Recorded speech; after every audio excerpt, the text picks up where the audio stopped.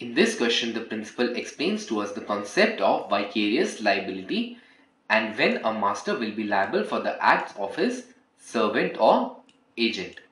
Facts in the present question are: X bought a motorcycle on December 1, 2014 and on December 2nd, 2014 Y, X's friend, reached X's house.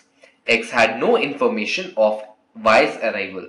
Y took X's motorcycle and on the way hit an old man on the road. The correct option in this question out of all the options would be B. That is, X shall not be vicariously liable as Y had not acted as his agent. From the facts, it is clear that X had no information of Y's arrival. That is, X bought a motorcycle on 1st of December and on 2nd of December, Y reached his house. Throughout this time interval, X had no information of Y's arrival.